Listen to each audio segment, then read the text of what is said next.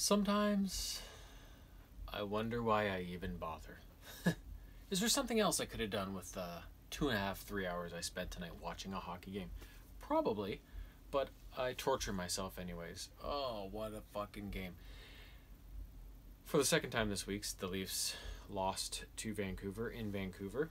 And tonight's game was much like the previous one. They pretty much had the advantage in all the statistical categories. They looked like the better team for a lot of the night, yet somehow fall. And this one wasn't even, scraping out a point in overtime. This was 6-3. This was, it was ugly. And there was lots of weird stuff going on going into the game. Well, maybe not lots of weird stuff, but Hyman, who took a knee-on-knee in the last game against Vancouver, is going to be out at least 2 weeks with a sprained MCL. So he didn't tear anything or whatever, it's just sprained. So that's good news, because it could have been a lot worse. So he was out of the lineup. And then I heard on the sports highlights this morning that Nylander was going to be scratched tonight because he was late for a team meeting or something like that, so he wasn't going to be in the lineup, but he eventually ended up being in the lineup tonight. I think they said, fuck it, he had a good game last game and we need to win a game, right? So they probably just let him play or whatever.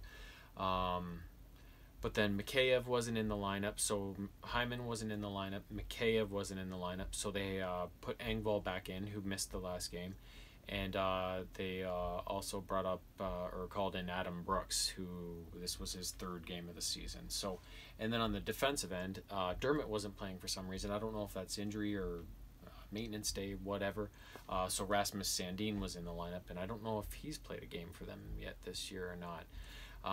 So some serious lineup changes, and the defensive pairs were jumbled a bit again. They had split Riley and Brody up, and Muzzin and Hall again, and paired them off with the others. And so then that left Bogosian and Sandin on the third pairing. In terms of the lines, it was the usual first line, Marner, Matthews, and Galchenyuk. The second line, Tavares, Nylander, and Kerfoot. And then there was Spezza with Robertson and Brooks. So a couple young guys with a big veteran. And then it was Thornton, Simmons, and Engvall as the fourth line there. So on this night, it was really the second line, Tavares' line, that really, really showed a lot of jump. Nylander was all over the place. Johnny T was all over the place. And Kerfoot was good in supporting those two. And they were really the line that carried them through that game, or at least the first two periods and a bit. And they got on the board first. The Leafs scored first. The first period was very fast-paced. Lots of back and forth action, quick pace. Just before the halfway point of the period, Vancouver really started to take an advantage and had a lot of shifts in the Leafs zone and were grinding them down a bit. But then the Leafs kind of struck back and took back over, and then Tavares would eventually, I think it was later in the period after they took back over again. I can't remember exactly, but it was some good work by Nylander. He and Tavares, I guess there was a turnover in the neutral zone, and Nylander was able to receive the puck and then fly down the left wing. And the defenseman Myers, he kind of stumbled, so Nylander just went around. He got a shot. He tried for his own rebound, but couldn't make a play on it, so he took the puck back around the net, went around the other side, and just shoveled it out to Tavares, who had seen this developing, took a beeline to the net, just stuck out his stick, and there it was in the back of the net. So 1-0 Leafs going into the second period, and they had really built some momentum in that back kind of 5, 6, 7 minutes of that first period after they kind of turned aside that momentum Vancouver had gained around the halfway point. So going into the second period, the Leafs quickly found themselves down 2-1 as Vancouver would score the first 2 goals of the second period. I think these first two were okay. I can't remember who had the first one. It doesn't matter. It's Vancouver's goals. I really don't give a shit. And then Quinn Hughes had the second one, and it hit a stick and changed direction on Riddick, and fooled him. Oh yeah, and Riddick got the start because of Campbell. Last game was a little iffy. So they were down 2-1. However, the period would continue to evolve. The Leafs were taking control again, and they were able to get on the board again. And yay, power play goal.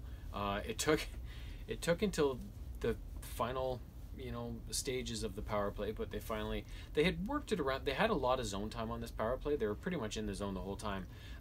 but the puck movement was very deliberate and slow.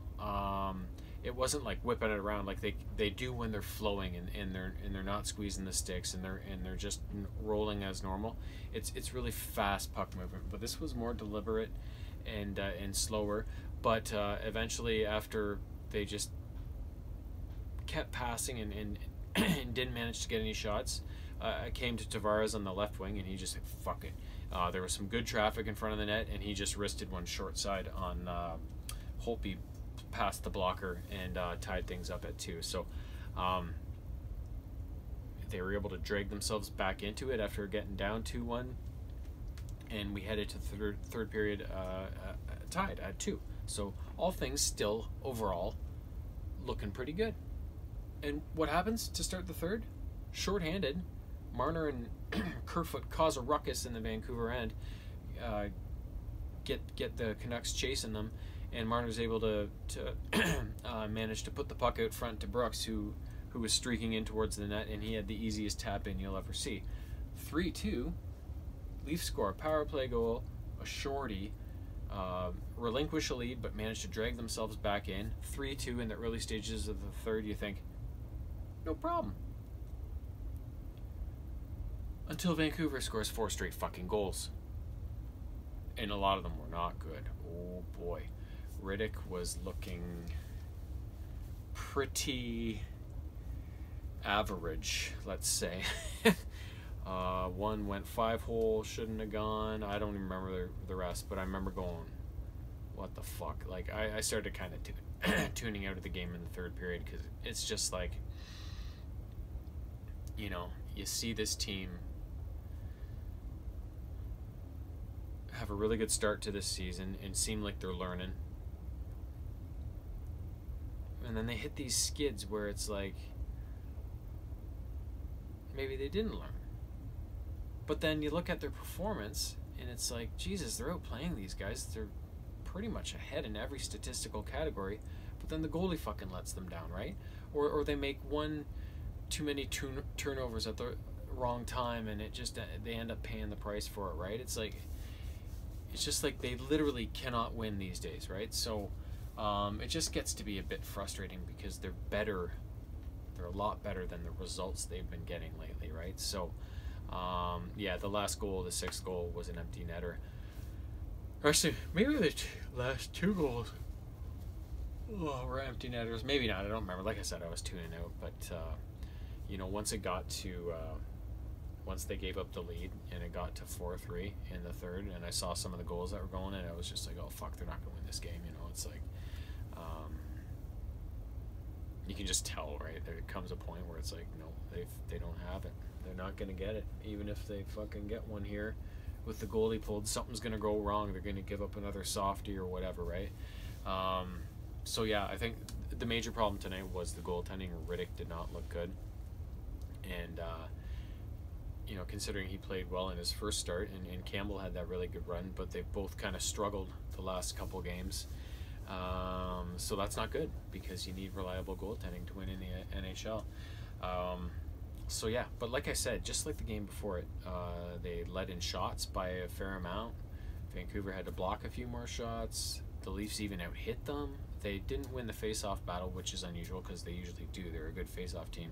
But that was really the only category they were beat in, right? Just like the last game, they were tops in the categories for the most part in that game too. They just a weak goal here or there, whatever, and they go down. So I'm not sure what to think. I've said this before, I like it when a team goes through a bit of adversity during the regular season, not at the end of the regular season as you're approaching the playoffs, because it's nice to get a little bit of confidence and a little bit of normality and a little bit of swagger into your game before you go into the playoffs. It's not good to be slumping as you go into the playoffs, but it's nice to have this adversity at a couple different points during the season, because a team needs to know how to fight through that and deal with that, because the playoffs is all about quick changes in momentum and a game every other night, and you got to be ready and you got to learn from your mistakes, but also put it behind you so that you can get on and not dwell on it. And you know, if you lose this game, go out and win the fucking next one, right? So so I don't see Toronto losing games at this point as necessarily a bad thing in terms of helping them learn, you know, to learn from their mistakes and learn what they have to do to win and be consistent, right? So, but that being said, Winnipeg's sniffing only 3-4 points behind them right now, and there's only, I don't know, 10, 11, 12 games to go, so it's getting into the latter stage of the season. So, you know, they got to start winning now. So they got Winnipeg Thursday night, which will be a tough game, but they got to start getting back into the positive column now.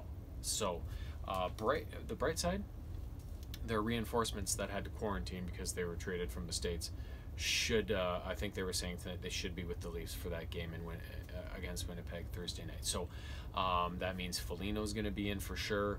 The other guys, I don't know where they're going to fit into the lineup or if they're going to play at all, like Hutton, and I don't think Riley Nash is ready to play yet, but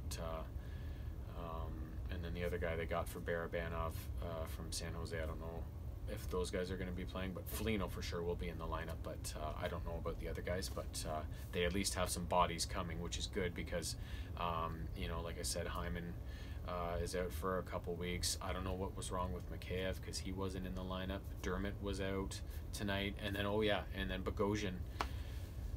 You know, this Leaf defensive core has been so reliable and just playing every game together, same pair, consistent, and then recently they haven't been playing as well.